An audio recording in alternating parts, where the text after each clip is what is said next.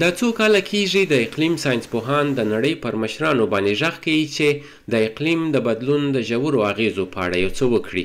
د ولسمشر بایډن د انتخاباتي مبارزو یوه مهمه برخه دا ژمنه وه چې په دې اړه به جدي اقدامات کوي. دا لایحه به د میلیونونو امریکایانو دپاره د عامې روغتیا لګښت راکم کړي. دا له مبالغې پرته د راتلونکي دپاره د انرژۍ د مسؤلیت، د پاکې انرژۍ د تولید پراختیا او کاري فرصتونو د ایجادولو په برخه کې زموږ تر ټولو لویه پانګه اچونه ده چې تر اوسه یې ساری نه دی لیدل شوی. د دې لایحې جزیات په داسې حال کې څرګندیږي چې له تېرو څو میاشتو راهیسې د سنا په مجلس کې د اکثریت د مشر چک شومر او د لویدیځې ویرجینیا ایالت د دیموکرات سناتور جو منچن ترمنځ په دې اړه ناندریز بحثونه روان دي چې کوم مسایل باید په دغه لایحه کې شامل وي. خو تېره اونۍ په دې اړه د جوړجاړي څرک ولیدل سو. دا لایحه د انفلاسیون مخنیوی کوي. پیسې بې ځایه نه لګو، پانګه اچونه کوو. ما فکر نه کاوه چې د 3.5 تریلیونه ډالرو دغه ستره لایحه قبول کړم، خو خپله هڅه مې وکړه. تر اوسه لا هوکړې ته نه یو رسېدلي. د 3.5 تریلیونه د لګولو پر ځای به 400 میلیارده ډالره پانګه اچونه وشي او مالیات به هم نه لوړیږي. د سنا په مجلس کې د تایید د رایې اخیستو دپاره لا تر اوسه د انرژۍ د تولید په برخه کې پر ځان اتکا او لګښتونو راکمولو دپاره د دې لایحې په وړاندې خنډونه پراته دي.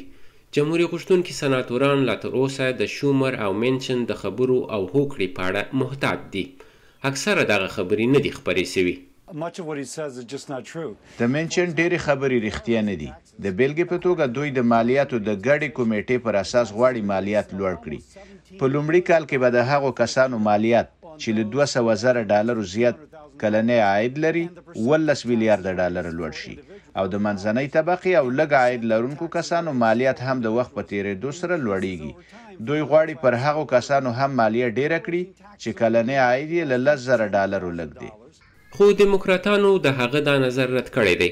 دیموکراتان وایي چې دا لایحه به د هغو کورنیو دپاره چې کلنی عاید یې له 400,000 ډالرو کم وي مالیه او عامې روغتیا ته د لاسرسي لګښت راټیټ کړي او د ارزانه صحي بیمې هغه قانون به نور هم پیاوړی کړي چې د پخواني ولسمشر براک اوباما په وخت کې منظور شوی دی.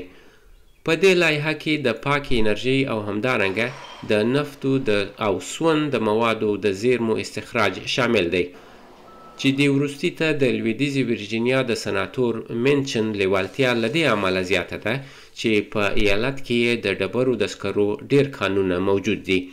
د انفلاسیون د راکمولو دپاره د 2022 کال دا لایحه د سنا په مجلس کې د منظورېدو دپاره د ټولو دیموکرات سناتورانو د تایید رایې ته اړتیا لري، په داسې حال کې چې جمهوري غوښتونکي سناتوران یې لا تر اوسه په یوه غږ مخالفت کوي.